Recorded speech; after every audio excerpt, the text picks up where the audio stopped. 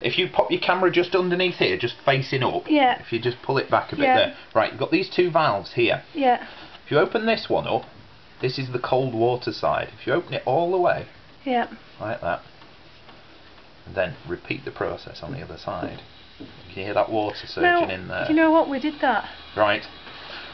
Sometimes it gets a bit complicated because you can open that one and close that one by accident. Right. So it's just remember, left to loosen, right to tighten. Right, Lefty loosey, righty tighty. Okay. Right. There we go. And there we go. That's put 1.5 now. Alright, and just turn that one off.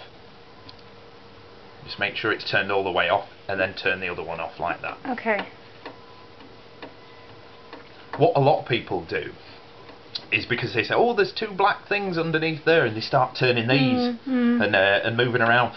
That'll do nothing whatsoever. It will just isolate the hot water supply. So basically, just open that way. So turn it left, and then turn that one left as well. Right. And they'll both open up. You'll feel that they'll move out very slightly.